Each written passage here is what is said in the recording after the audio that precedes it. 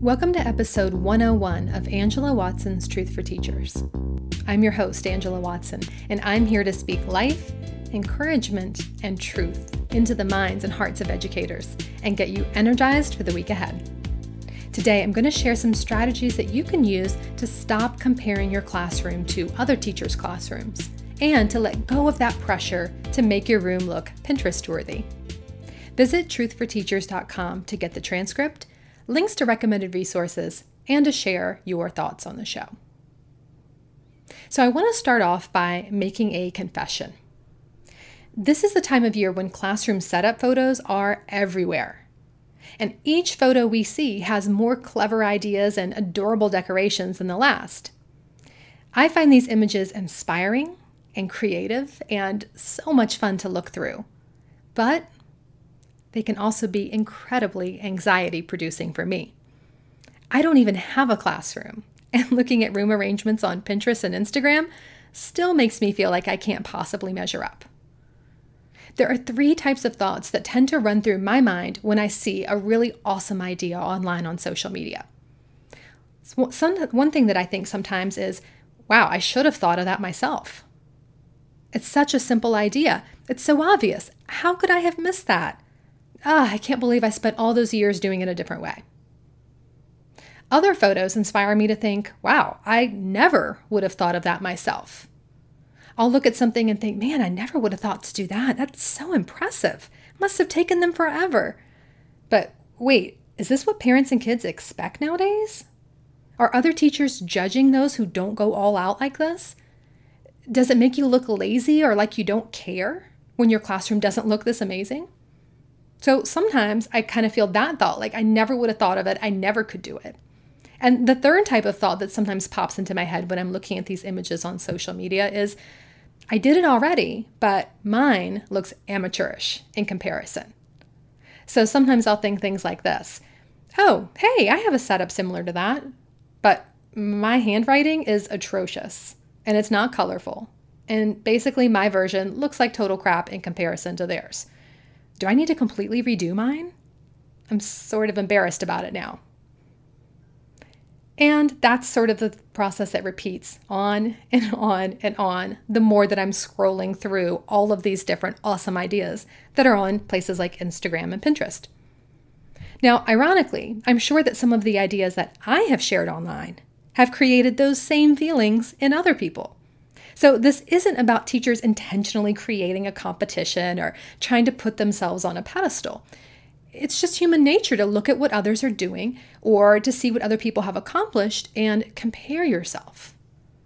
So I think these kinds of self-defeating and critical thoughts say more about the person thinking them than the person who's just doing their thing and sharing about it online. I do not make the assumption that just because something looks good, it's not also helping kids learn. I know that many teachers are capable of focusing on both, of having a classroom that deserves to be featured in a magazine spread and a classroom that is also rigorous. If you can do both, that is fantastic. But this episode is for the tens of thousands of us that feel like we can't. We have a limited amount of time and money and energy, and we just can't afford to dedicate that much effort to creating an elaborate theme in our classroom or making sure that everything matches or sewing curtains for our classroom windows. We either don't enjoy it or aren't good at it or just can't afford the time and money that it takes to make something like that happen. So the question that I want to answer today is not, how can we stop other teachers from creating beautiful learning spaces and sharing them on social media? That's not my goal at all. I don't want to take anything away from those teachers. And we can't reverse this train that's already in motion anyway, where people are making and sharing more options than ever before to make your classroom look amazing. That's just what it is. So I don't want to undermine that. The question that I want to answer is, how do we each stay reflective on our own vision for our own classroom and not get sucked into comparing ourselves to others? And I want to start answering that question by addressing why I feel like this has become harder and harder to overcome every year. I started teaching in 1999, and for many years, the only classrooms that I saw were those in my own school building. Even as late as 2003, there were only a handful of teachers who had access to digital cameras and the understanding of HTML coding to be able to upload those pictures and share them on their own websites. Ironically, that's how my website, The Cornerstone for Teachers, started that very year in 2003. I wanted to show other teachers how I organize my papers and set up my centers and so on, because those kinds of tutorials were not only not widely available, most teachers just didn't know what was happening outside of their school building. So I did things like store my classroom materials in the cast-off candy boxes from Walmart. You know how at Halloween time they have those big cardboard cases that they display candy in the stores? Well, they recycle those when the season is up. So I would go around to the local Walmart and Walgreens and those kinds of places and ask, can I take them? And then I borrowed the school's digital camera. I didn't have one myself. That was new technology. And I took pictures of scissors and glue sticks in an old cardboard M&M box. And teachers really thought it was the best thing ever. It was one of their few opportunities to see how other educators were doing things. We did not have fonts and graphics and beautiful digital products that we could buy for a few dollars and just print them out and be good to go. We weren't even really buying a lot of stuff online at that point. A trip to the local teacher supply store was the foundation of what we believed to be on trend. That was pretty much the extent of our decorating options. And it was expensive. So we hand-wrote and handmade just about everything. And it all looked pretty awful in comparison to today's standards. Over the years, and particularly I would say in the last 4 to 5 years, every teacher has had increased access to beautiful, inexpensive decorating resources. We have the Target dollar spot. We have Teachers Pay Teachers. We have fonts and clip art galore that allow us to make and decorate our own materials pretty easily now. Even if you're not super creative, just a few minutes on Pinterest or Instagram will give you hundreds of ideas that you can try. And many of them are just amazing looking.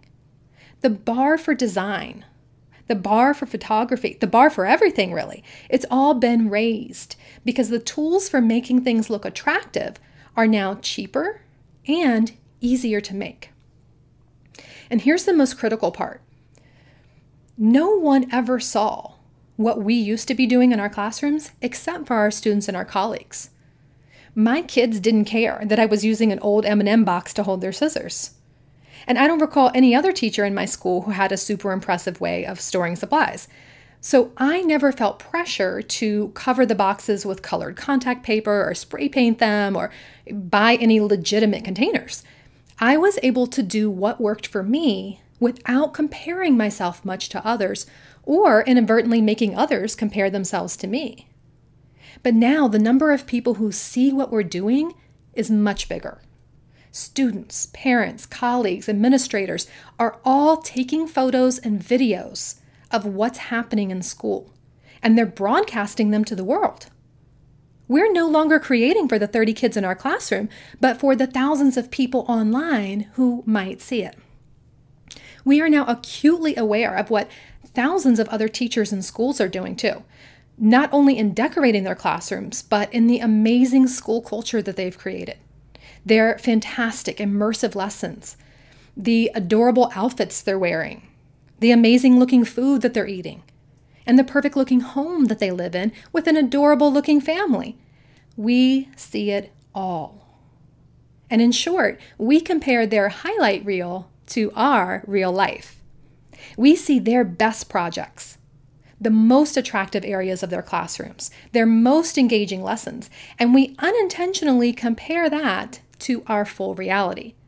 We think about our own worst stuff, the ugliest part of our classroom where there's just this gigantic mess of stuff piled on a table, and we think, my room is awful.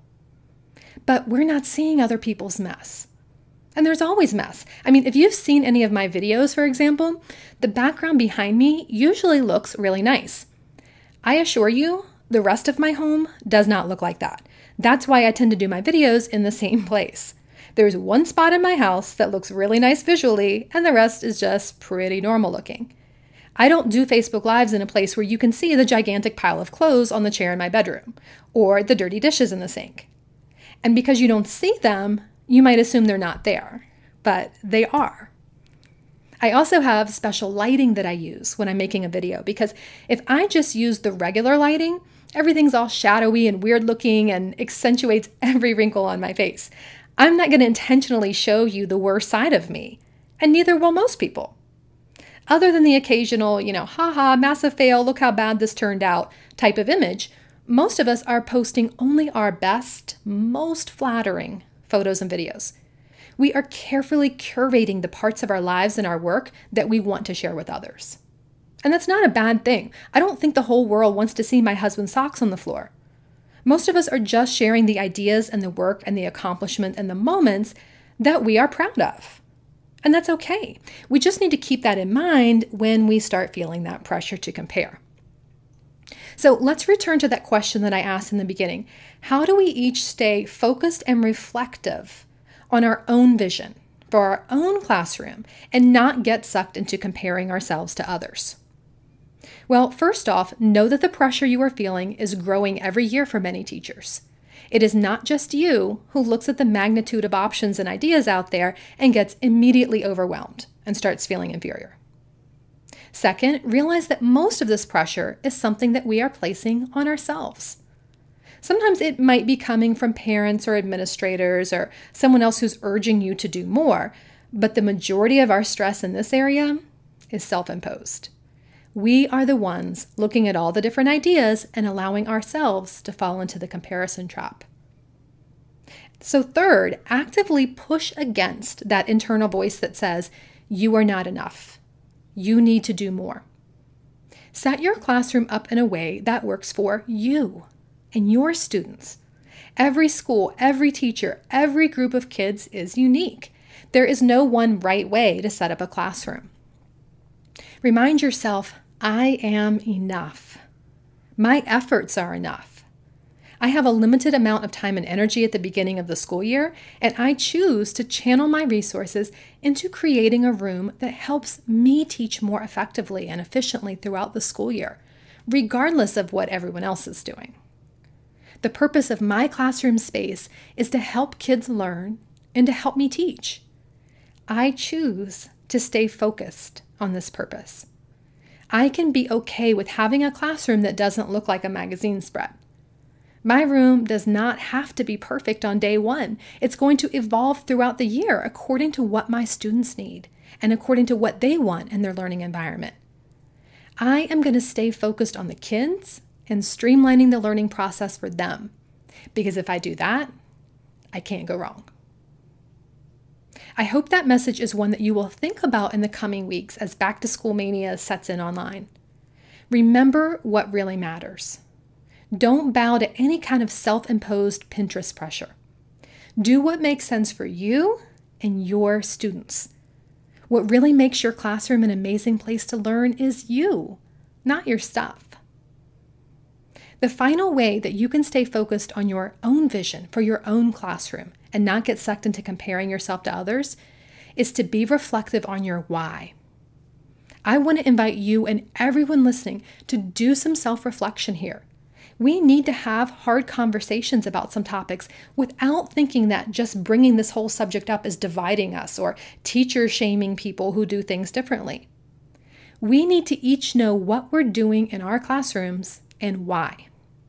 Because once you know the why, you no longer feel that pressure to be like everyone else. It doesn't matter as much what anyone else is doing or what they think about what you're doing if you know your purpose. Think about why you want your classroom to look the way that it does and what the purpose of decorating it is. I know that you might feel like decorating your classroom is your only creative outlet, the only place where you really have some autonomy as a teacher now.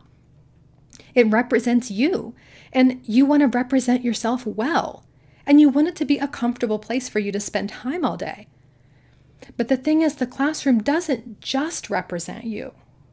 It represents all the kids in your classroom too. So you can think of decorating as a journey that you will take with them over time.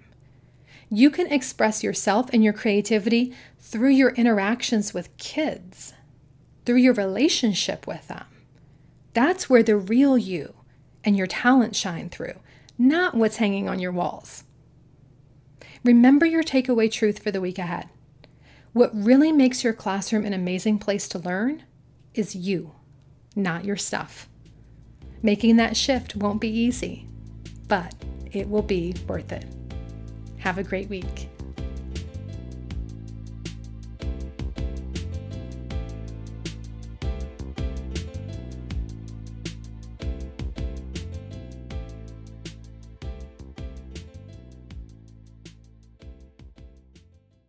Truth for Teachers is a proud member of the Education Podcast Network. Podcasts for educators, podcasts by educators. For more great podcast recommendations, go to edupodcastnetwork.com. That's edupodcastnetwork.com.